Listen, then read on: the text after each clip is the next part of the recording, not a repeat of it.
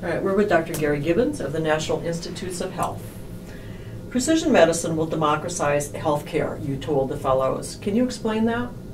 Well, we have an opportunity to take advantage of a convergence of technologies that should empower patients as central in maintaining and controlling their health.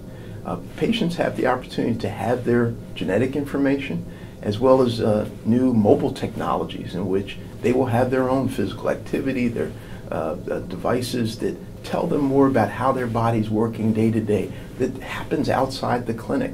In many ways, they will be empowered as much information about their health and how their body works as their clinician, their doctor, has during that 15 minutes of an annual physical. In many ways, that then provides them with an opportunity to really play an active, proactive role in driving their health and their health outcomes. That's what I guess we mean by democratization. And what difference has the White House support meant to this initiative? Well, it's critically important in the State of the Union for a health initiative, a research initiative, to have the backing of the President is very important. We're encouraged that that is also filtered to bipartisan support from Congress as well. So that provides a great tailwind for an emerging area in precision medicine that's gaining momentum.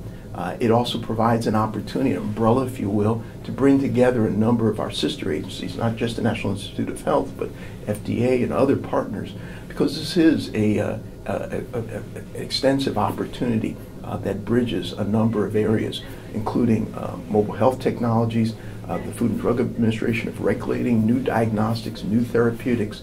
That's where that convening power of the presidency plays a key role in providing the momentum that indeed ensures that this is an important investment for America to make to transform discovery science into the health of the nation over the next decade.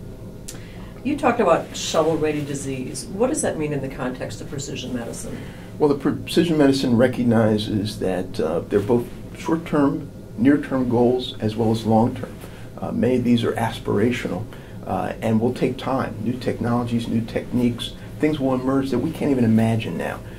But in the near term, the field that's probably moved the closest to really actionable precision medicines that's changing practice really is the field of cancer, in which these tools and technologies are being brought to bear in the everyday care of patients. And so that's where the initial part will be from the standpoint of research, doing clinical trials in which a patient's tumor is being sequenced, and that sequence information will influence what drugs are used to treat it in a very active and iterative way. That's a new way of doing clinical medicine as well as clinical trials. And so that's being implemented within the next year or two. What promise does individualized medicine have for asthma? Well, asthma is one of those conditions, one of the most common conditions affecting children, in particular school day loss, in which we understand it as an interplay between our genetic heritage and predispositions, behavior, and our social environment. And it's that interplay that there's an opportunity for precision medicine. By understanding those genetic predisposing factors, that this new sequencing technology, the ability to figure out the molecular mediators and pathways of disease, that will be helpful. Similarly, we're intrigued by the opportunity to figure out who's most responsive to the current drugs that we have available, so that we can optimize the control of their disease.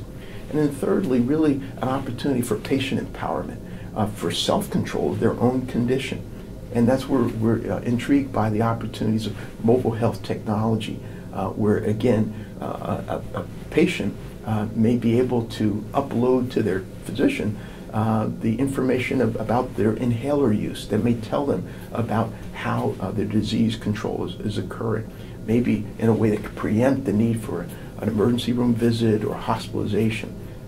In fact, technology exists to do what's called a spirometry test, a test of how well the airways are functioning in a way that can happen outside the clinic walls. These are all the opportunities that are on the horizon due to new technologies that exist.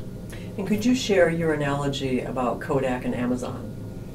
Well, what we're alluding to there is that there are disruptive technologies that come along sometimes unpredictably, and in many ways that transition from analog to digital technology, from film-based photography to digital photography, that really transforms the landscape. And we believe that medicine is in that same sort of transition state in which it is emerging as an information science, gathering digital information, whether it's our genetic code or that mobile health technology telling us about how our bodily systems are working on a minute-to-minute, hourly basis, and the capacity of data science to integrate and mine that data in a way that can predict health and actually optimize the care. And so that's what we think is really a transformative movement that's exciting about this precision medicine initiative. And we don't want medicine to go the way of Kodak. We don't want medicine to go the way of Kodak, absolutely. All right, thank you, Dr. Gibbons. Okay, thank you.